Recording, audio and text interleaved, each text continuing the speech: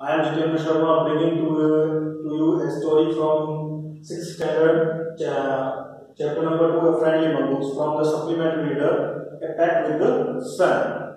Here we are coming to the story, and this is a story taken from the Tales of Pansantra. Pansantra is a collection of stories from Indian tales, and it is a collection collected by Vishnu Dutt of India. Now, as we see the story, there was a farmer, and he had a family. He had a wife and a son, and they were living in a village. And they had a son. He was very pretty. But one day, the farmer thought that their son must have a companion. Companion means the person with whom we can spend more and more time. Friend, we can say. Yes. Then the farmer thought, when their son will grow up, he will need a companion, he will need a friend. So, with this, his wife also liked this idea. One day he thought about this and brought a tiny mongoose. You know mongoose? It is a small animal. It's a baby mongoose. His wife was also happy. But farmer said that soon both the mongoose and their son will be fully grown, and they will be very good companion to each other.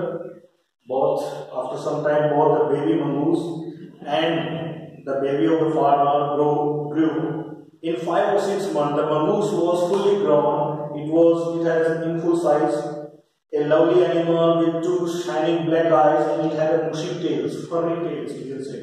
The farmer's son was still a baby in the cradle, and his mother used to rock him. You know, rock. Rock means to move something here backward and forward in direction. That is rocking. So the baby was used to sleep in the cradle, but the mongoose was fully grown. One day, and the farmer's wife wanted to go to the market to purchase some groceries from the market, and she told her husband that she is going to market and he has to be careful about their son. And he had to look at the mongoose also. But because she was afraid to leave her child alone with the mongoose. But farmer convinced him that mongoose is a friendly animal, it is not going to do any harm with their son. But farmer's wife went away, and the farmer, he doesn't have anything to do at his home. He went to his neighbors to meet his friends. And it took some time to return. Meanwhile, when farmer was outside, farmer's wife finished her shopping and returned to her home. With a basket full of groceries. She had purchased a lot of things, and she put all the things in the basket. When she came to the house, she saw the mongoose in front of the door. And when she saw her, it was very customary for the mongoose, whenever she used to come to home, the mongoose used to run to the farmer's wife or farmer whoever returned to the home.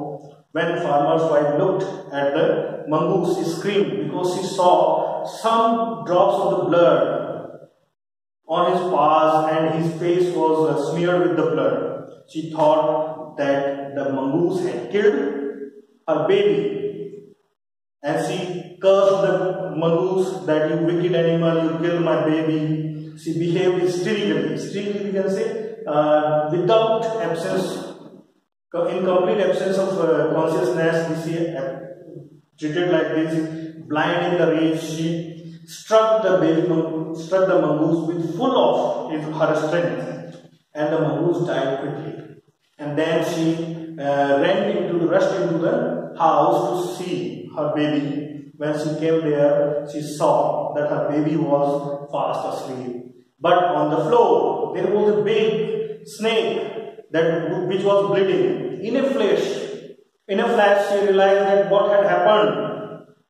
She ran out for looking the mongoose. She came to know that the mongoose did not kill her baby, but he saved her baby and killed the snake and saved her baby from the snake.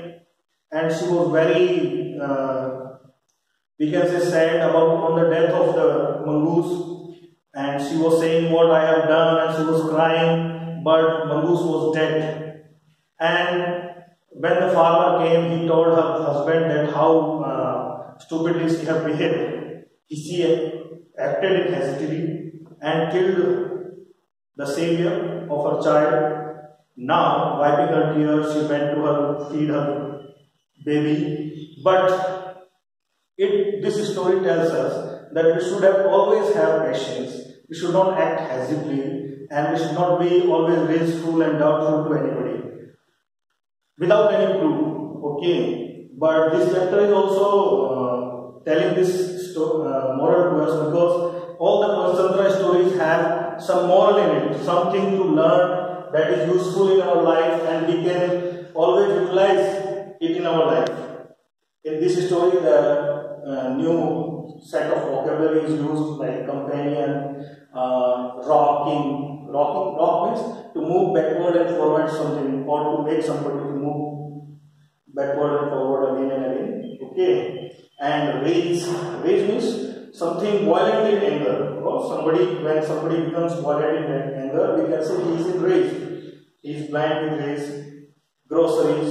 So all of these difficult words, we will go through these words in reading material of this chapter. Thank you. Have a nice day.